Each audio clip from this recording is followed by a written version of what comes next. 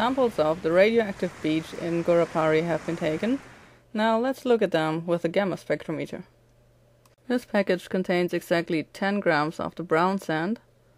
Walking over to the high purity germanium detector, that is the lead castle, and you can see the top of the detector.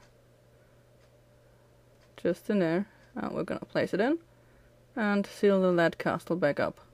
The lead bricks shield the detector from surrounding background radiation. So let's turn to the software and watch the spectrum coming up. We can see a few of these very narrow peaks appearing just within seconds. Let's have a look at this very high peak here. That is from lead-212. Lead-212, let's see, thorium decay chain. There it is, lead-212, daughter nuclide of thorium, within the thorium-232 decay chain. So we found this one. Let's take a look at the others. For example, this smaller peak here. What might that be? It is from actinium-228. Have a look again, actinium-228, there it is, thorium decay chain daughter nuclide. Let's display the other gamma lines, the other gamma energies that belong to actinium-228. Here we go. Enable the lines, you can see them as green bars coming up. Actinium-228. And just to remind you, that is within the thorium decay chain. And if we look at the spectrum, yep, that seems like we have all those little lines that belong to actinium-228. So that must be it. We can do the same for some other peaks, of course. Now let's have a look at the lines from lead-212. Lead-212, as you remember, is in the thorium decay chain as well. And in green, in those little bars, you can see all the peaks that belong to it. And yep, seems like we're getting those as well. Lead-212, thorium decay chain. Now while we're at it, let me show you what is special about this liquid nitrogen cooled semiconductor detector. You can see all those little peaks coming up, easily to tell them apart. Now that's what makes it much different to a sodium iodide detector, which we'll have a look at now. But first, some explanations. The energy resolution depends on the type and of course also the quality of the detector you're using. For example, you could have a sodium iodide crystal in your gamma spectrometer. Then the photo peak of cesium-137, which is at 662 keV, will produce a broad photo peak that will look sort of like this.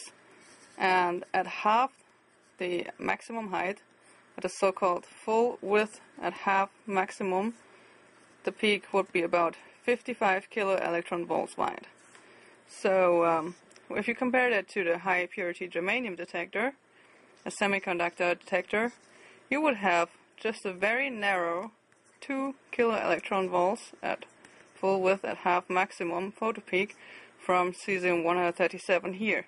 So the energy resolution of this detector would apparently be much better than of the sodium iodide detector. And the problem with that is, if you have different gamma lines that are very close, for example at 670 keV, that would fall within this photo peak and you would not be able to really see it.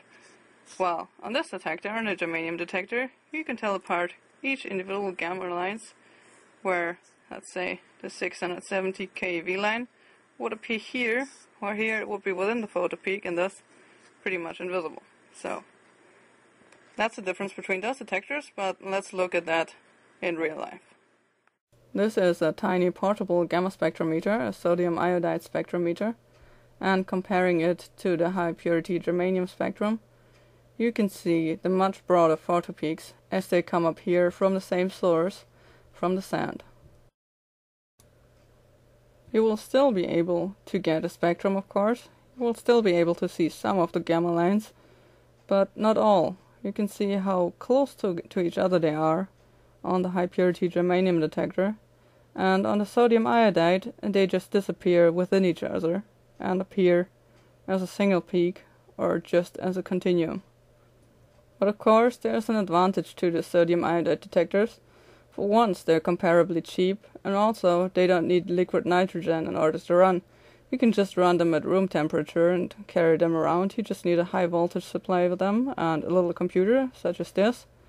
While the high purity germanium detector needs to be super cooled in order to be operated, so you basically need a barrel of liquid nitrogen with you. So there are portable versions of the high purity germanium detector, but of course they're much more bulky and much more expensive too. So now we saw the difference between a sodium iodide spectrum and a spectrum from a high purity germanium detector in comparison. Now you've seen it too. It wasn't unexpected, of course. We basically knew that there was thorium inside, but it was still interesting to see. And the next step will be to do a quantitative analysis of the sand. That means using a proper geometry calibration.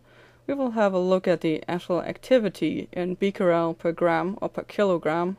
So now we know what is in that sand, but we also want to find out just how much of those radionuclides are present within a given amount of the sand. So stay tuned for that.